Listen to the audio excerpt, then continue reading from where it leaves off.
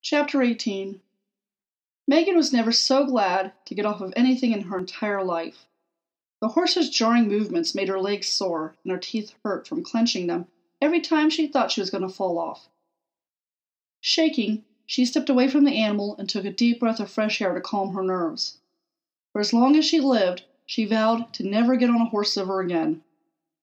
Buddy, who had led them to this point, panted as he made his way to a row of trees that lined an abandoned property. Blake tied the horse to a tree before he approached her and spoke, keeping his voice low. "Ted must be in that direction. I'd say it's a sure bet that Cole is with him." She looked at the shelter belt. "Do you think Cole hurt Ted?" "I don't know. It's hard to say what frame of mind Cole is in. I don't think he'd hurt anyone, but then again, I didn't think he'd steal either." She didn't like the sound of that. Pressing her hand to her stomach, she forced the nausea aside. She just found Ted and didn't want to live the rest of her life without him. Then she remembered the brochure. Of course Ted was alive and well. She and Ted were supposed to have 3 children together. That meant whatever happened tonight, it would turn out all right. Feeling as if a huge weight was off of her shoulders, she proceeded forward. "Don't be hasty," Blake warned, grabbing her arm. "We need to be careful." "I'm going to be fine. Just worry about yourself." She ran after the dog, for she was quiet on the grass. She stopped at the evergreen trees and watched his buddy slip between them, but decided that she wasn't going to go that route. Instead, she traveled the length of the shelter belt and paused when she reached the end. She glanced over her shoulder and saw that Blake was jogging after her. While she waited for him to catch up to her, she peeked around the tree and frowned. Through the window of the abandoned cabin, she saw Charles waving something. What was Charles doing here? When she saw that Charles had a gun, she gasped. She turned to Blake and reached for his shirt sleeve. "We have to help them." Charles turned in their direction. She ducked behind the trees. Blake shook his head. "That was close. We have to be careful. He might not kill you, but he can shoot you in the arm or leg." That was a sobering thought. The brochure hadn't said whether or not she'd been crippled. That was it. She was going to play it safe. Crouching, she snuck over to the cabin, Blake at her heels. The dog sat by the door, quiet but alert. How did Buddy know to keep quiet? Blake knelt next to her and pulled out his gun. He opened the chamber and rolled his eyes when he saw there were no bullets. He dug into his pocket and pulled out a couple of bullets. "No, Charles, I'm not giving you this device. It'd be much too dangerous if it got into the wrong hands." "That's Cole," Blake mouthed to her as he put the bullets in. She nodded. "I didn't ask if it was a good idea, did I?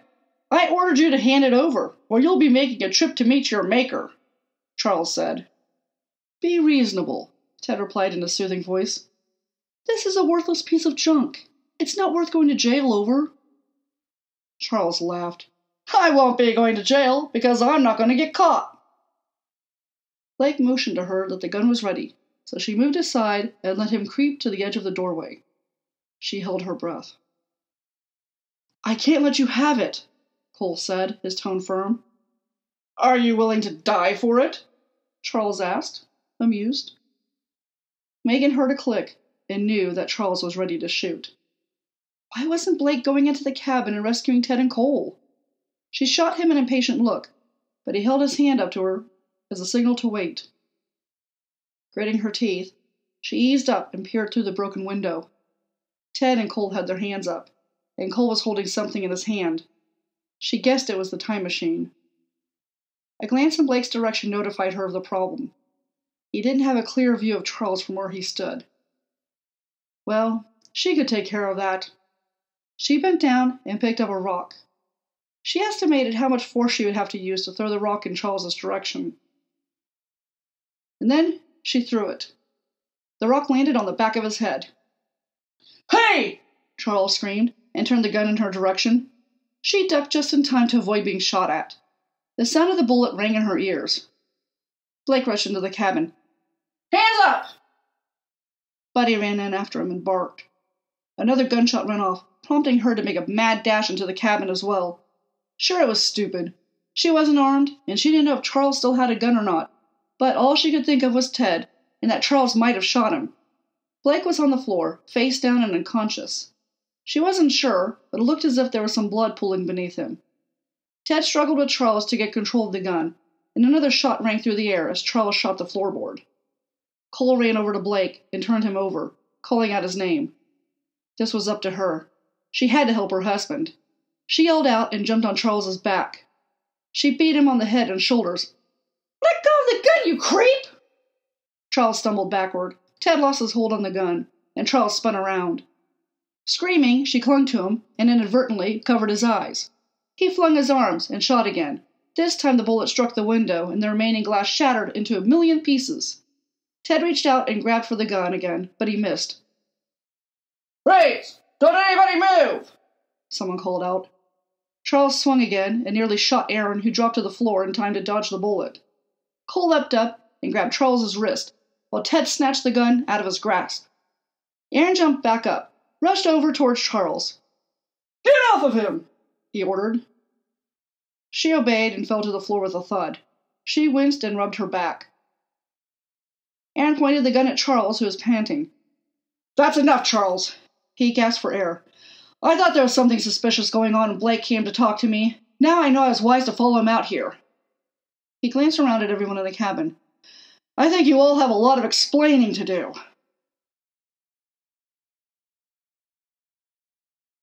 Sunrise came up by the time Ted and Cole finished explaining everything to the marshal in the jailhouse. Charles was confined to a cell, so he wasn't privy to the sensitive information the two men told Aaron, who sat back and listened to everything with keen interest. "I thought there was something odd about you," Aaron told Ted. "Now I know why."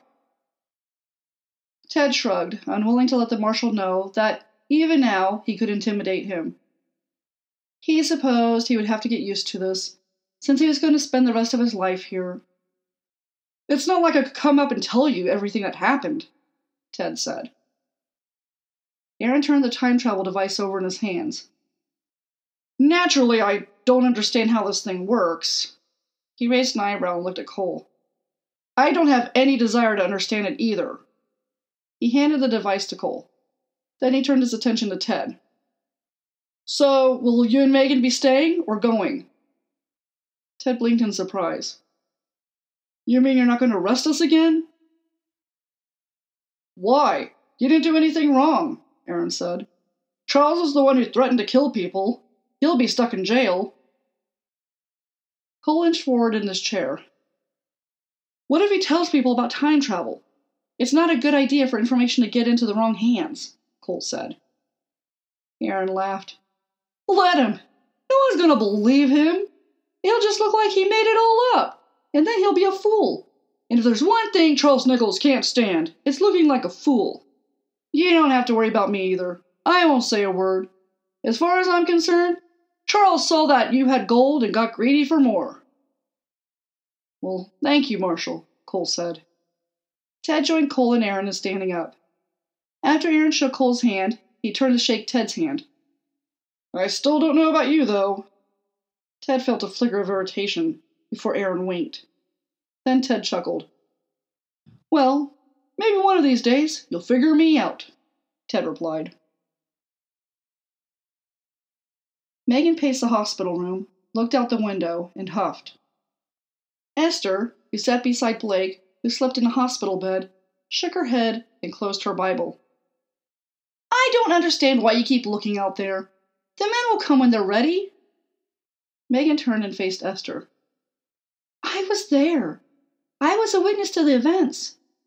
But your husband doesn't even care about that." "It's nothing personal. The men were there too, and their testimonies are all Aaron needs."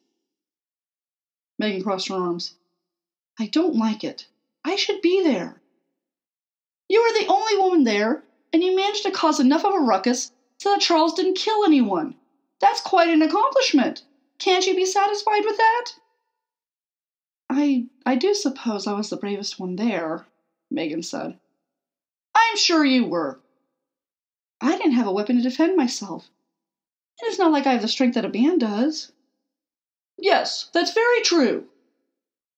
Megan glanced at Esther, wondering if the woman was humoring her, but Esther's face remained expressionless, giving Megan no true indicator as to how she really felt. Giving up her vigil at the window, Megan sat next to her friend. I guess I'm just going to have to get used to it. Women are excluded from certain things. Smiling, Esther patted her hand. I know that, wherever it is you came from, women were allowed more of a say. But is it really that bad in Fargo? She thought over Esther's inquiry. No, it's not. Especially when I have a husband who loves me as much as Ted does. There you go. Maybe it's not where you are, but who you're with that makes all the difference. Megan reached out and squeezed Esther's hand. You're right. Blake groaned. Megan leaned forward. Blake? His eyes slowly opened. I'm not dead? No. The doctor said the bullet went right through your shoulder. You're going to be just fine. But you need to rest up for a few days before you can leave. The doctor needs to make sure you don't come down with an infection. He closed his eyes. Okay. It's good to see that you're awake. Esther stood up. I'll get the nurse. Once Esther left the room, Megan whispered, Cole has the time machine, but he said he's going to return it to you. You can return it to the correct time as soon as you're well enough to leave. He opened his eyes again and smiled. Good. I had hoped that he would do the right thing in the end. 2 weeks later. Blake, Cole, Megan, and Ted stood in an alley close to this train station. Are you sure you don't want to go back? Blake asked Cole. Cole tipped his hat back. I'm sure. There's nothing waiting for me back there, but I might have something waiting for me here. If I don't find out, I'll always regret it. What do you want me to tell the police? Blake asked. Cole shrugged. Tell them I'm no longer alive. By the time you get back to the future, it'll be the truth. All right, I'll do that. Blake shook Cole's hand. Good luck. Then he looked at Ted and Megan. And you two are sure you want to stay here too? Yes, we're meant to be here. Megan caressed the folded letter in her hand. She had debated whether or not to make the request, and as much as she hated to interfere with time, she hated to leave her mother worrying about her. Taking a deep breath, she held out the letter. Will you give this to my mother? Her name is Veronica Crane. She'll be at the Amtrak station in Indianapolis on April 22nd at 6:30 in the morning. That's when I boarded the train. She has blonde hair and will be wearing a green sweater with black slacks. Yes, I'll give her the letter, Blake promised. Then he took it. It's just as well that I start there and come off the train in Minneapolis. I just have to make sure I don't bump into myself. He programmed the device and disappeared. The three stood still, silent for a moment, before they turned and left the alley. It was weird to know Blake had just traveled into the future in that split second, and Megan realized that by the time her mother got that letter, it would be over 100 years old. Cole smiled at them. Well, I need to catch a train. Thanks, Ted. Thanks, Megan. They nodded and watched as he made his way down the busy street to the train station. Next to her, Ted extended his arm to her. Ready to go home? She slipped her hand around the crook of his arm. Yes. Let's go home. 3 days later. Cole's heart raced as he pulled back the reins of the horse that he had bought while in town. He had sold his ring, something that he was glad to do. He might as well put the past behind him. But he did wonder if he had a future here. He spent the past week and a half planning what he'd tell Penelope. He took his time in getting down from the horse. How could he explain everything to her? Would she even listen? He tied the reins to the post in front of the small barn on her property. Once again, he ran through a list of possible things he could tell her. But would she listen? She had every right to slam the door in his face and demand he return to town. He looked at her cabin. Her door was open because of the hot weather. She didn't even have a screen door to protect her from the mosquitoes. That was something he would have to rectify if she allowed him back into her life. He strengthened his resolve. He'd go up to her and beg her to take him back. What did he have to lose? She came out of the house wearing mail gloves and a hat. He'd been with her long enough to know that she wore those gloves to weed the garden. He watched her for a moment. She was beautiful. The prairie winds loosened several strands of her hair and made her skirt flap wildly, just as wildly as his heart was beating. Her eyes met his, and she stood still. It was now or never. He'd come too far to turn back now. He lumbered forward, his steps uncertain but propelling him to her. Taking his hat off, he tried to gauge the reaction on her face. He couldn't tell if she was happy or not. He stood a foot in front of her, too nervous to get any closer. "I'm sorry," he began, his hands trembling. "I shouldn't have left you. I love you, Penelope. I don't deserve you. You're a good woman, but I've made a real mess of my life.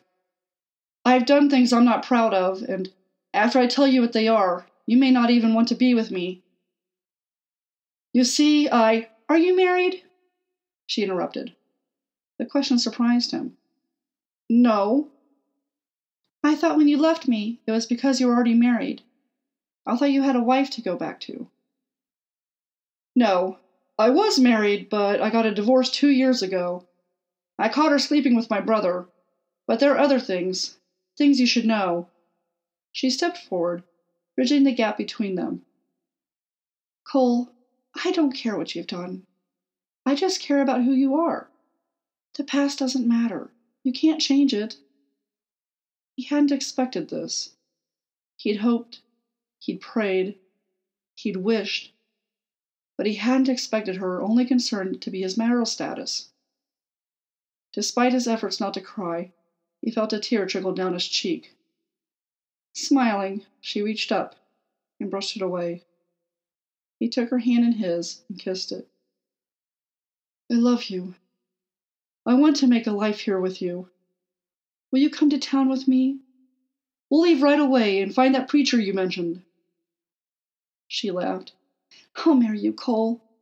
But we should have something to eat first. Then we need to get ready for the trip." "All right, but let's be quick about it. I've waited too long to meet someone like you, and I don't want to waste any more time."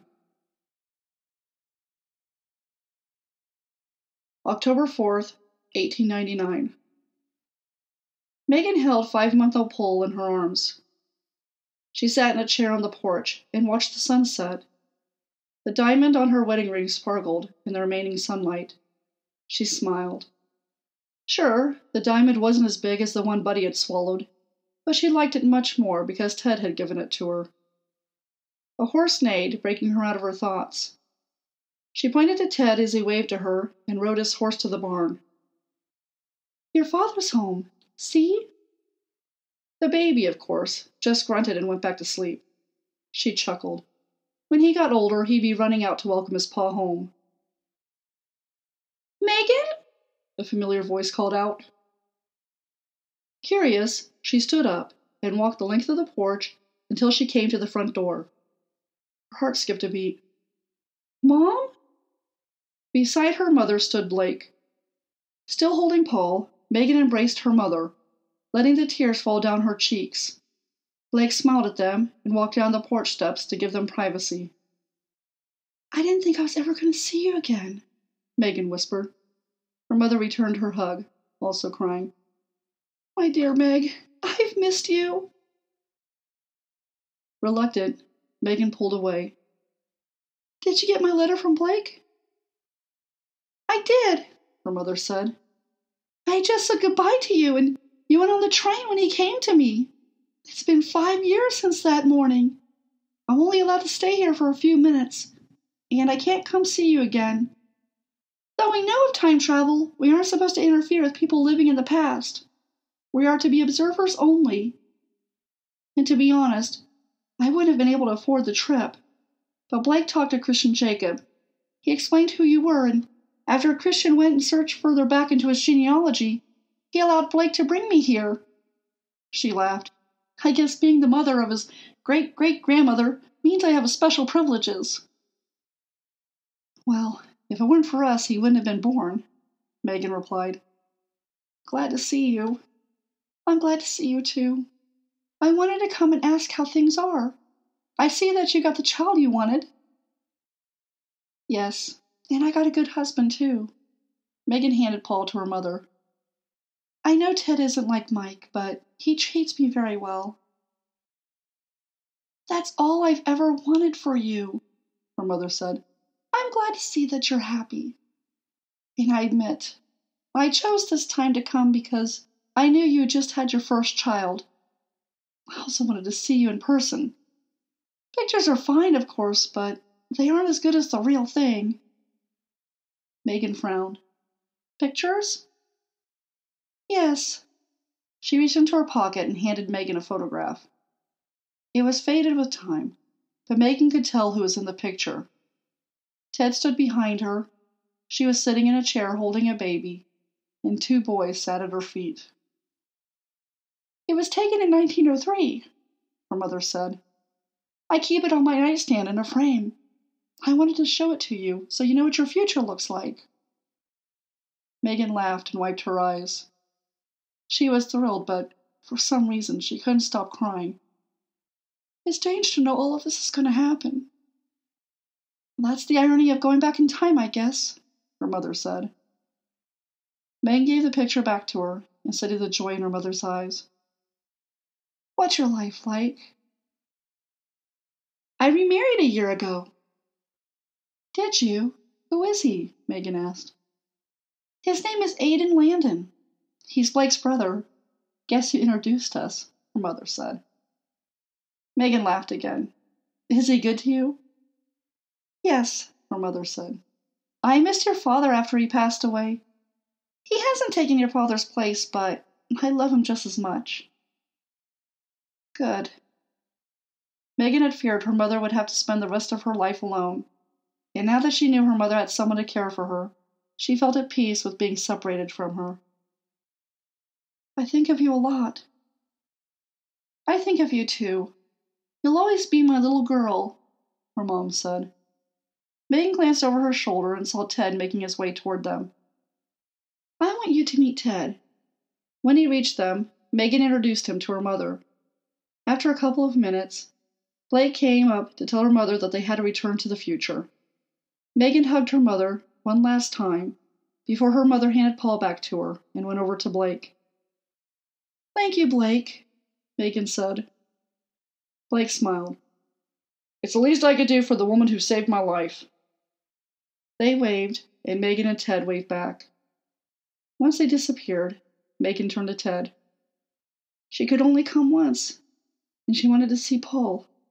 She knew how much I wanted a child.